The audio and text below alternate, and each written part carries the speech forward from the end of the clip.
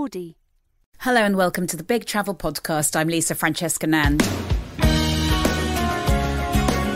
Mimi I's effervescent observations about food have gained her a large online following, and her new recipe book tells wonderful tales of a childhood spent between Burma and Kent. She's been shadowed by the military informer on family holidays, is conflicted by seeing people flying over pagodas in hot air balloons, and loves nothing more than exploring Japanese life and food and blasting out a bit of late-night karaoke. I'm delighted to have popped round to Mimi's house for a chat, and I'm sure you're going to love her just as much as I do.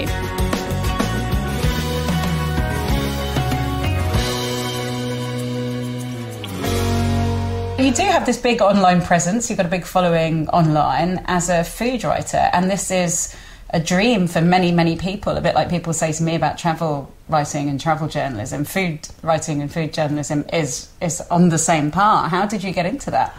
Randomly. So probably about 10 years ago I had a blog, and it was around about the time when Twitter started as well. So I had the blog. It was much more of a kind of old school, not doing things for influencing or anything like that. I don't even know what an influencer is, but basically kind of writing about things that amused me. So I started off by making fun of MasterChef actually. So like the first few posts were probably just about making fun of the people that were on MasterChef. And then after that it was diverged into food generally, and then, as I said, Twitter was around about the same time, so I started following like-minded people and talking rubbish to them. Actually, one of the first people I followed was the guy that won MasterChef that year, mainly to tease him, but it turned out he thought that he didn't mind being teased, and he was actually a really good bloke, and I ended up cooking at his restaurant, so he took it in all. There's a guy called Matt Follis who won in 2009, so yeah, he took it in with good humour. Have you thought about going on it yourself? Oh, no, because apart from anything else, I don't want to be the butt of someone else's jokes. You'll know there's someone like you setting up a Twitter account specifically to have a go at you. No, it's just, I would never, ever want to be a chef. The people that I know in the restaurant industry, in the hospitality industry, they just seem so tired all the time. And, I'm tired, but I don't want to be tired because I'm on my feet cooking for ungrateful people, which is what seems to be It's long hours. It's really long hours, isn't it? Anyone in restaurants and pubs and I don't think they're very well paid, and I think they're doing it because they love it. That's pretty rare. That's the kind of Gordon Ramsay executive chef swanning around with many, many restaurants. I've had Giles Corrin on. He seems to have a few quid. I went round his house, had a cup of tea. He's got a nice big house. Really? By the sounds of him, he started off with a few quid anyway. I'm not necessarily sure that came from the writing, but, he can dream. He must do all right out of it, I think he does. I mean, he's one of the most foremost critics, right? He is a household name, so it's not surprising. But, it's very, very... There's not much space at the top, and I'm quite happy paddling at the bottom. So. You're not quite at the bottom. You're somewhere in the middle. And this beautiful book, which I have in my hands now, which is just colourful and amazing. It's called Mandalay, Recipes and Tales from a Burmese Kitchen. So you might as well start after you've just started. In fact, you have started already because you told us about your how you got into it. You might as well, for the second course, you might as well tell us about the Burmese connection. Okay, so I am Burmese. I was a stowaway. My parents came to this country a few months before I was born.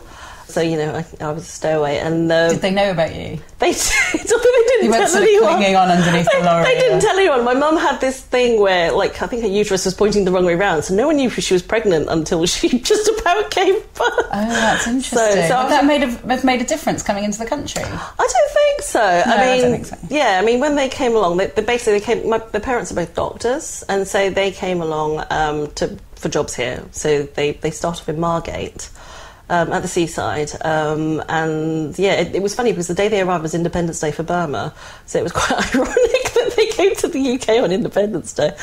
And then, as I said, a few months later I was born, and then my mum and dad are they're very stubborn is probably the best word for it. At the time, I think they had all these policies where they said basically if you were an immigrant, you had to make sure that you learnt English and you had to make sure your children learnt English. And one of the policies they had was that they said that you shouldn't speak your native tongue at home.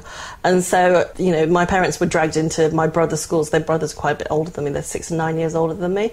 And they were told that, you must only speak English at home and you mustn't teach your children Burmese, blah, blah, blah. Oh my God, you're going to say you don't speak the language. No, I do. Oh, you do? But that's the thing. But this is what I mean about my parents being stubborn, because they are so stubborn, and also they're quite old-fashioned, so they kind of did the opposite of what they were told.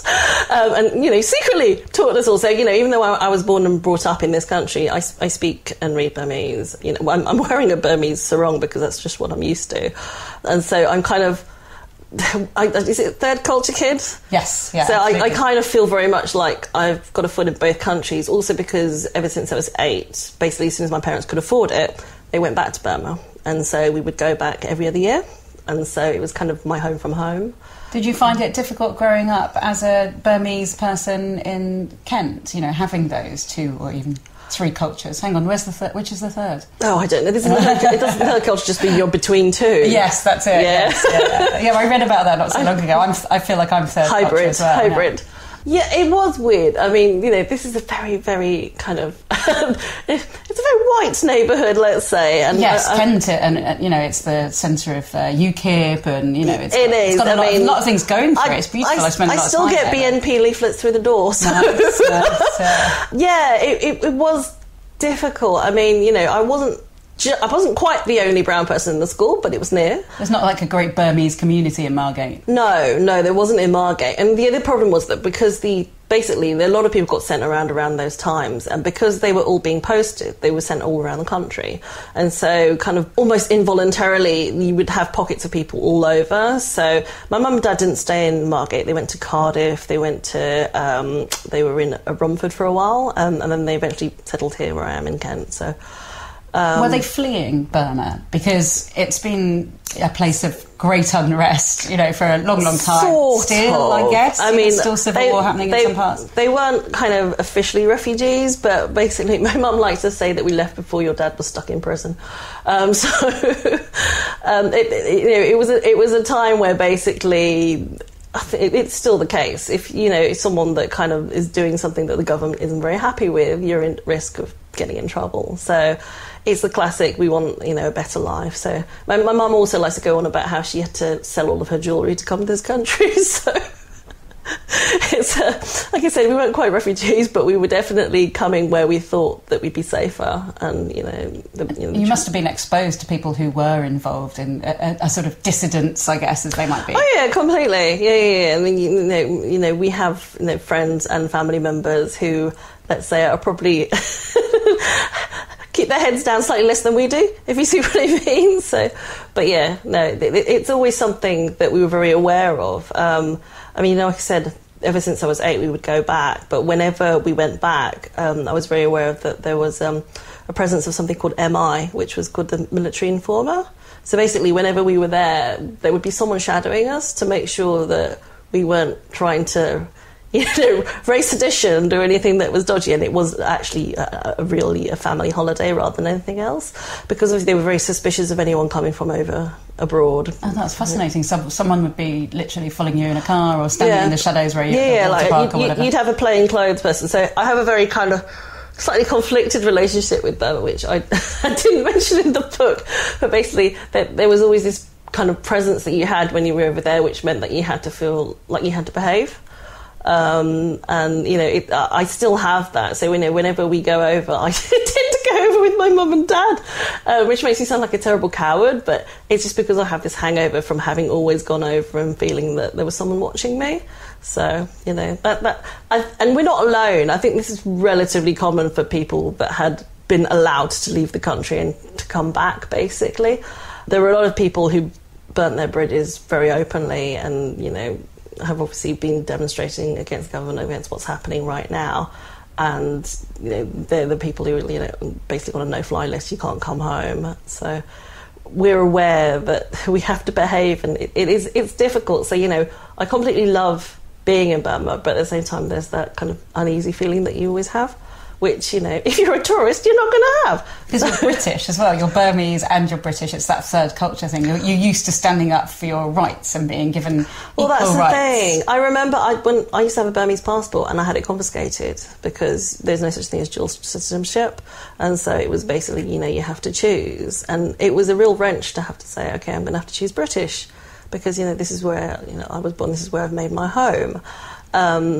And then obviously the Burmese government was like, that's fine, well, you're not Burmese anymore, so they took my passport. So, and that's a situation that people face. I mean, I know other countries do that, but it's a real kind of sense of loss that you have when that happens. But you've stayed very connected to your culture, to that culture, one of your cultures. One of my cultures, yeah. No, I mean, like I said, it's kind of, a lot of the time I think in Burmese, like when I'm talking, so I married an English guy, and I've been trying to teach him, and he's, he does understand quite a lot now. We've been together for a very, very long time, and we're also trying to teach the children Burmese.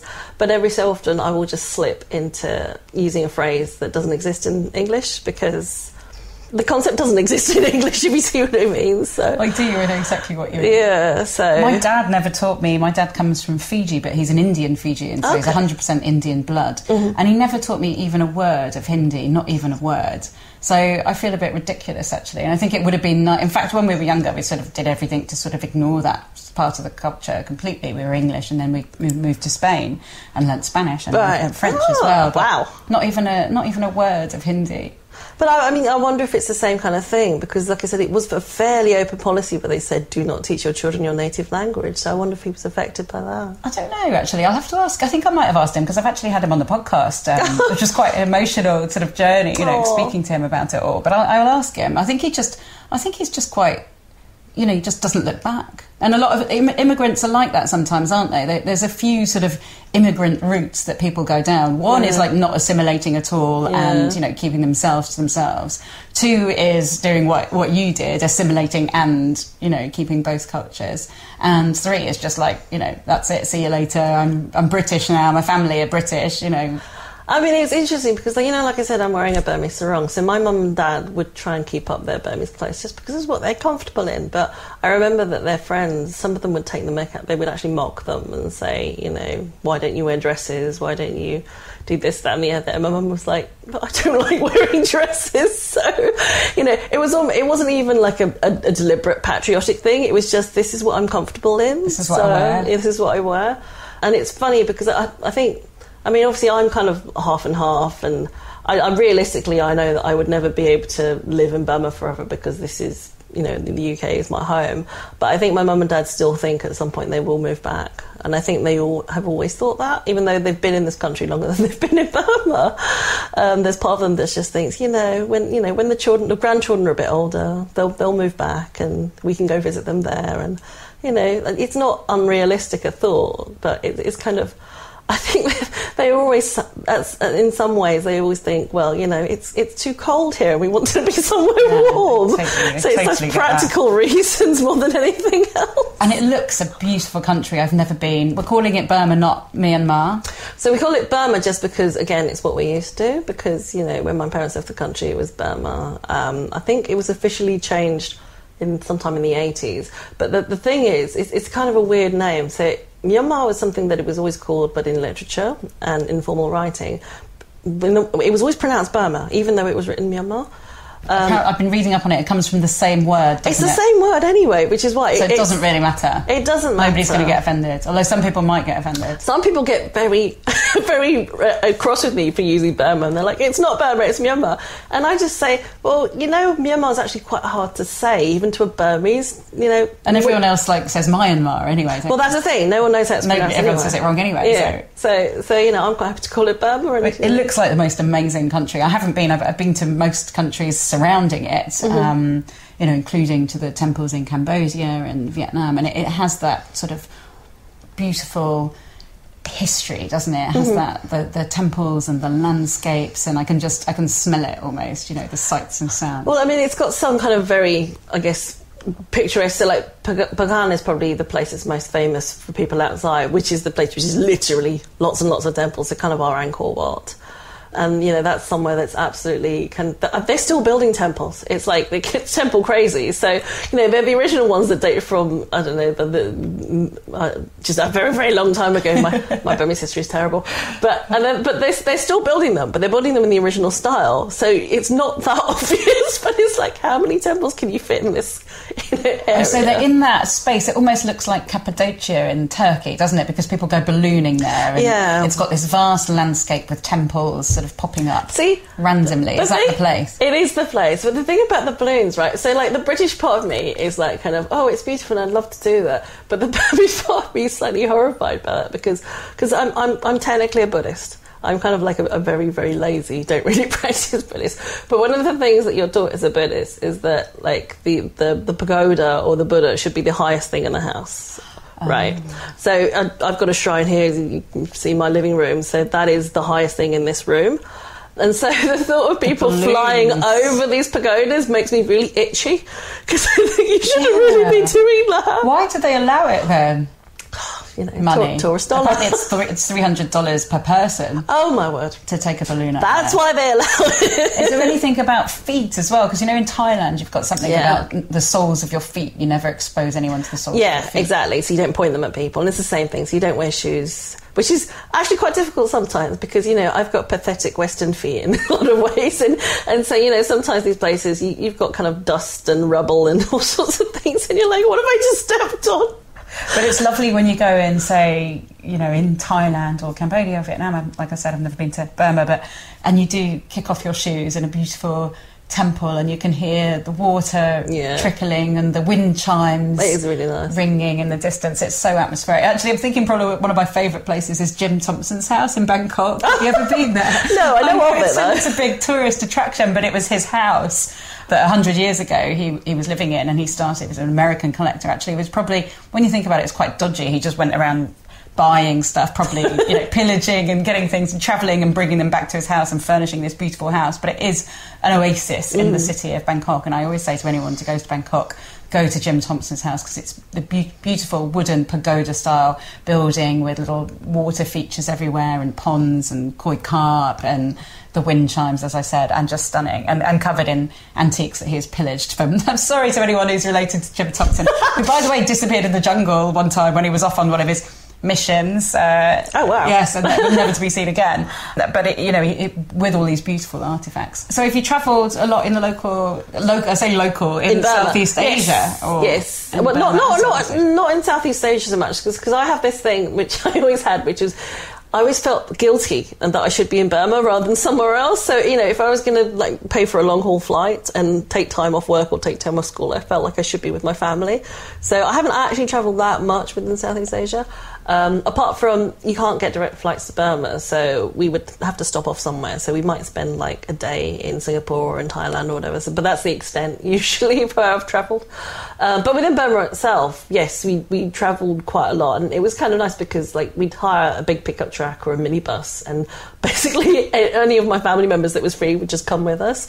And so we'd go around to. I'm visualising sort of summer holiday kind of pictures, but the sort of Burmese. Kind of. And it'd be great because, we kind of stop everywhere, and we'd have all the local villagers come and bring us food to sell to us, basically. And it was like, oh, this is the speciality of this region, and oh, they have it in this place. So that was really nice. And so we go to the big hotspots, and like I said, because it's predominantly a Buddhist country, the hotspots for tourism would be Buddhist kind of places. So you'd get there's this place called Jaitio, which is near Yangon, and it's kind of allegedly a huge golden rock that's the shape of the Buddha's head. Don't ask, but it's... Can you see it? Does it look like... Not really, no. But the thing is... a bit of imagination. It's balanced on the top of a very high kind of... This is a hill, it's not really a mountain. But it's balanced in a very weird, precarious way. And the point is it's really holy. There are some hairs from his head that are there, which is why it never falls. And so we'd go up there and kind of there's this thing where if you can climb to the top of it, it'll add 10 years to your life. There's some weird kind of myth. So we'd do that. Or we'd go and see this other big lying Buddha in Pagoda, which is again near Yangon, and that's the hugest lying Buddha in the world. And again, at the time it was, probably not now, but it was always kind of It wasn't a religious thing in any way. It was just fun times, and there was always traders and snacks and ice cream vendors and people selling little wooden toys and stuff made of straw, and you'd be like, oh, toys, snacks, all sorts of things. So it was just a jolly, you know, and then occasionally, you know, you'd suddenly remember, oh, actually, that's a huge Buddha. And then you just laugh. I mean, this is the thing that my mum and dad never understood about churches, because churches are solemn and quiet and, you know, everyone's very, very reserved. And like pagodas, basically, you just have little children running around with windmills, like throwing stuff at each other. It's a place where people congregate and chill out and possibly pray, but that doesn't actually seem to be the kind of predominant reason for going. Oh, that's a really interesting take on it. Having been into many pagodas and temples,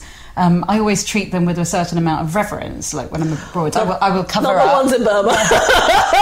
People are just like running around having a laugh. That sounds great. Yeah, you know, and also because, you know, you were saying about how like it's kind of tranquil. It is tranquil, but one of the things is a lot of the pagodas have marble as the flooring, so actually, and also the columns. So it's actually a really nice, cool place to stay. Yes. So if you want to, you know, be somewhere that's nice away from the sun, you can have a nap there. And often people are just having naps in the shade of a pagoda. Oh my God, I want to spend some time in a Burmese pagoda, I really do.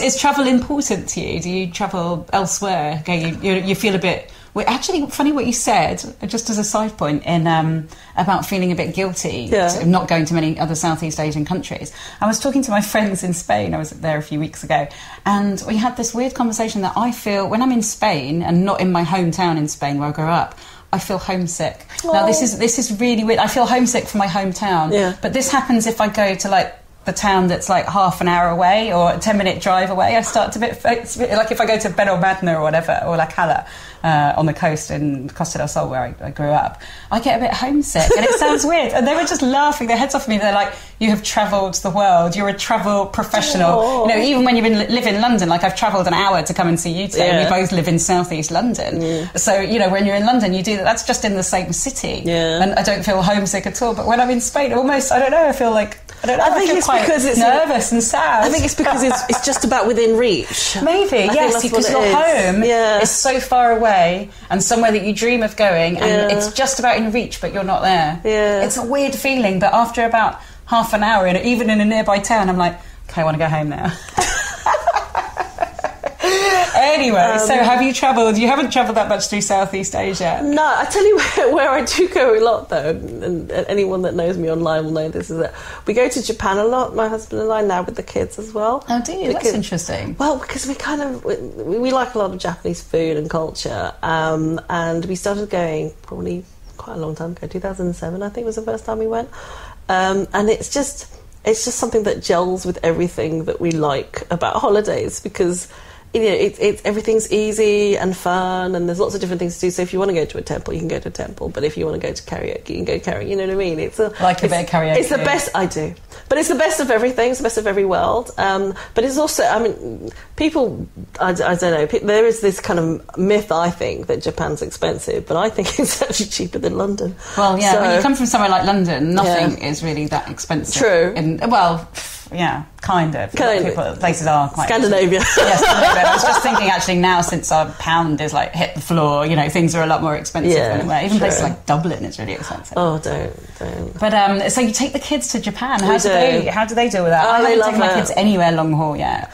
So because we didn't want to have to pay for our daughter, so just before she turned 2, we took her to Japan for the first time, and we did the same thing with our son, and you know, they really love it because, I don't know, we're quite geeky. You probably see from my home that there's quite a lot of kind of geeky influence, and we like Japanese films and culture and movies and comics and all sorts of things. So it's something that they've grown up with already. So and the food as well, as a foodie. Yeah, well, you know, I've never had a bad meal in Japan, I have to say. So is it? I haven't been to Japan actually. Is it? Are there unidentifiable things like there are in China when you think Chinese food and you get there and you're like, oh wow, this wasn't what I was expecting? Occasionally. So, like, if you go to places that are kind of very old school traditional, then you'll get out. So they'll come out with, I guess, the tiny appetizers. So you'll get beautiful little bowls, all different, with kind of pickles and things, and you're not entirely sure what they are, and they might not be stuff that you want to know about. So. I might just eat it. But you eat it, and it's delicious, and, you know,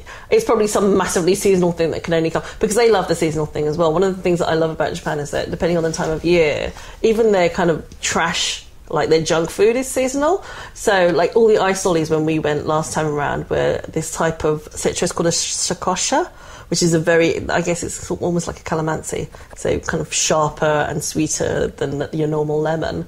But like the Kit Kats were that flavour and the lollies were that flavour, and you know they have a real dedication to seasonalness. And we've been in autumn before when everything becomes like a particular type of pumpkin. Very interesting. So that's really fun. It's like us having everything apple at one time of year. Yeah, exactly. But not just apple, like a Braeburn apple. Yeah, everything. Everything's very specific. Kit Kats, Braeburn. And I love that. It's just so, you know, it appeals to, like I said, the geekiness in me. So I'm like, oh, we were there. And you're a bit stuffed if you don't like that one thing, and you've got it for like 4 weeks or something. This is true. That's why you need to plan when you go the time of year. It's not just the weather. It's what's on the menu. So food, I mean, food is a very important part of travelling, and there's countries I haven't been to because of the food. Oh, really? Yeah, absolutely. Not because I don't like the food, but when I've had a choice between, say, Malaysia and Bali, you know, like those, when it's come down to like random choices to do things like that, I've chosen Malaysia because of the food. Yeah. Whereas Bali, you know, I know that you get like a lot of Western food there because it is quite westernised. Of course, the indigenous food is that makes sense as well. I mean, I want to go to Vietnam because of the food. I've never been. Is amazing. Yeah, but whenever anyone goes, I just stalk them on like Instagram and go, oh, we want that, and they want that. All those things wrapped in banana leaves. That's what I really love, and fish, and just the herbs, and all the herbs. Yeah, the lemongrass, and so yeah. One of my favourite town in the world is in Vietnam. Yeah, I've forgotten the name of it now. It's Hoi An. Oh, yes. Yeah. I read a foodie guide to Hoi An the other day. Oh, Hoi An is just the most amazing, beautiful place. It's just it's 16th century Chinese fishing village, and it's covered in lanterns and tiny... It's like the Disney-fied Asian village, you know, you can see that Disney Asian village, and it's just stunning. Again, wind chimes. I keep going on about wind chimes. I never talk about wind chimes. I don't even have any wind chimes at home, but I seem to have developed an obsession for wind chimes. Well, I think everything's pointing to me to buy some wind chimes. And the food, like you said, is amazing, really amazing. And of course, they have that French heritage as well. Yes. So you get a lot of baguettes and things. Yeah, really exactly. Nice. People selling baguettes on the street. Very good bread. Have you got any trips planned at all? No, not in the near future. I'm going to Ireland next summer with my in-laws because my mother-in-law's family are from there. And we're going to Burma next Christmas. But other than that, might be going to Edinburgh. This Christmas. Can't beat a bit of Edinburgh. Can't beat a bit cold. But before I ask you my last question, I've got to ask you about the cookbook, which is absolutely stunning. And I am the sort of person who burns a pot noodle. I have literally set fire to a kitchen 3 times while trying to boil a kettle to make tea, and I'm not lying. This has actually happened. Do the salads. Yeah, do salads. There's a whole section on salads. I'm obsessed with salads. If I had to choose, if I was on death row, which hopefully I won't be, if I had to choose a last meal, I really love salads. Like different types of salads. There was a whole chat. Just because I don't cook doesn't mean I don't know a lot about food. I do know a lot about food, and I love food, and this looks absolutely gorgeous. So I'm going to have to tell someone to make recipes from this for me. But tell me about the book. How did it come about? What's in it? Okay, so the book is kind of it's almost like a diary, I suppose. So, you know, I said I've been going to Burma since I was 8. So you'll see from the introductions, I talk a lot about how I came across the dish the first time I ate it. And, you know, I try to put everything in context. And then, like, the introduction itself is longer than your average cookbook, I believe. A lot of people have mentioned, is this your memoir? And I guess it's kind of going down that route. But basically, there's a lot of photos in there. But it's kind of it's sort of memories, but it's also kind of now. Because I didn't want it to just be a nostalgia trip. So what it is kind of food that you can get there now. If you go into a restaurant and you ask for this dish and you point at it, you should be able to find it. And the one thing I did, because I'm aware that people often buy books and they never cook anything from it. So I've added a pronunciation guide at the back, and I've also written all of the names in Burmese. So, you know, if you want to photocopy it, go to Burma and say, can I have this? Take it with you. You can order it. What's been your most memorable meal? What, in Burma? Yeah. Probably the one at my wedding. So that was, it's called Dum Bao, and it's basically like a pilaf. And it's like your big celebratory things, just like rice and chicken and all lovely kind of cloves and spices and all that kind of thing, and then you have all these lovely side dishes, and basically you just lay it in front of you like a banquet. And that makes me think of family and celebration, but also, you know, my wedding. So So you got married in Burma? With 2 weddings, so I had one here and one there as well. So I'm really gutted that I wasn't invited to your wedding. Sorry. I know, if you have another one, I'm sure you won't. I can renew my vows. It's 15 years now, so... Can I come along and eat? Because that sounds amazing. What's the most standout recipe in this book, do you think? A standout one? Do you know what? The one that people comment on a lot, actually, is the tofu. Because Burmese tofu is not like any other tofu. We don't use soybeans. We use chickpeas or split peas or both. And so it's kind of, you know, the base ingredient is not the same. And then the way we eat it and the way we prepare it, it's just a lot more interesting and sexy, for want of a better word, than your standard tofu. Sexy oh my tofu. God. Well, as a non-meat eater, I do consume some tofu. I don't know if I've ever had any sexy tofu, so I'm going to be looking forward to that. Is there a restaurant you'd recommend? Because if I don't try any recipes. There are a couple, actually. So there's one called lepet, which is the Burmese word for pickled tea, because that's probably our most weird and famous ingredient. That's in Shoreditch, and that is lovely. That is kind of... They kind of specialise more in the kind of food that I eat, because the chef is from the same place that my mum's from, which is Margate, which is in the hills in Burma. And the restaurant itself is beautiful, and you can go, and they do really good cocktails as well. So that's great. I actually had my book launched there. So did you? Is it, what sort of a night out is it? Is it like a couple's night out? Could I take the kids in the daytime? Should I just go with the girls and drink cocktails? They've got really nice booths, so you can take children in the daytime, because they do lunches as well. So yeah, definitely take the kids as well. But at night, it's somewhere where you can just kind of have a really nice, relaxed time. And they have like Mandalay beer and Mandalay rum as well. So you've got stuff from the homeland there to drink. So that's kind of my date night type place. And then there's another restaurant which has been around for decades, actually, which is in Kilburn, and that's called Mandalay Golden Myanmar. And they're very much kind of old school, traditional. They're the places that you go when you're missing your mum's home cooking. So it's not like, so lepet is kind of more kind of snacky, but also like noodles and all sorts of things that you eat when you're feeling like you want to have fun and a really delicious meal. Mandalay is some way that you go because you just want to be looked after. So yeah. Oh my God, I'm starving now. I'm sure everyone else is listening to that. And it is a beautiful book. How can we buy it? Anywhere, everywhere. It's available internationally as well, actually. It was released in Australia in July and in America last month. But yeah, it is available from all good bookshops. And it's called Mandalay, Recipes and Tales from a Burmese Kitchen by Mimi A. Yeah. By Mimi A.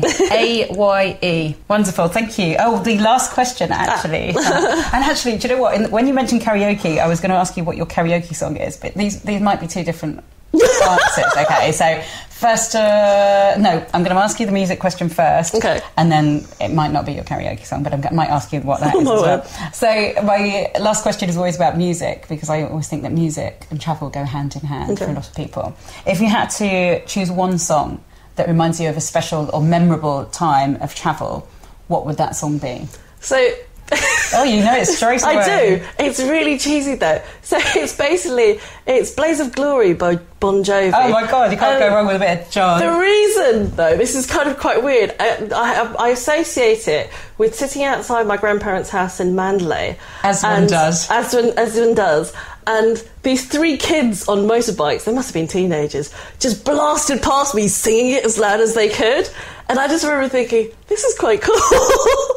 So yeah, just children screaming Bon Jovi songs whilst, you know, motorbiking past me. That is probably my travel song. And so now, like, when I'm driving, I like to blast a bit of Bon Jovi, even though I don't normally listen to it. I just associate it with sun and fun, basically. There's absolutely nothing wrong with blasting out a bit of Bon Jovi. And what is your favourite karaoke number to do in Japan? You know what? You You Ought to Know by Alanis Morissette. Oh, yeah. Just because you can shout it so loud. It's quite high, though, isn't it? Oh, I like that. Do you like the high? I don't know. That. I mean, I love a bit of Alanis, and that album, you know, really appealed to me as a teenager, you know, teenage full of female teenage angst. And but you know what? Great album. I found out recently that she's only a little bit older than me, which means that when she was famous, she must have been really young. Yeah, so she was, yeah. A lot of those songs were written when she was in her late teens. She's older than me as well, but she was in her late teens when she wrote them, and she'd been wronged by some older guy. Right. I don't think, I mean, I'm recalling this now, I'm not going to look it up. I don't think she ever named him. I think that was it. But it was a lot of, like, you know, anger and female, like, teenage hormones. And we would shout that out in bars. Oh, yeah. And you're still shouting that out in bars. Still shouting it out there. I love it. I think I have tried to do that at karaoke, but found that, especially at 4 o'clock in the morning, which is when I tend to do my karaoke, my voice by that point is just a little bit huskier than I would like. When you choose a song like that, everyone sings with you. So, you know, it's actually quite nice because you don't necessarily, you know, you can be forgiven any sins. So. I'm singing along in my head right now. Thank you so much for coming on the Big Travel Podcast. Thank you for having me. Thank you so much, Mimi, for being such a delightful guest, and to you for listening to the Big Travel Podcast. Next week, join me for a random drive around Oxford with the comedian and travel obsessive Dom Jolly. See you then.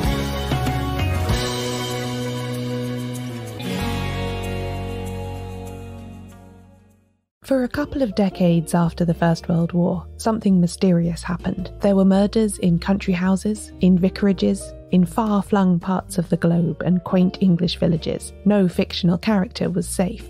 People couldn't get enough of murder mysteries by writers like Agatha Christie, Dorothy L. Sayers, and more. But their success has obscured the fascinating stories that lie behind the plots. And that's what you can find on my podcast, She Done It. I tell the stories that lurk in the shadows of the great detective novels. Find us in all major podcast apps.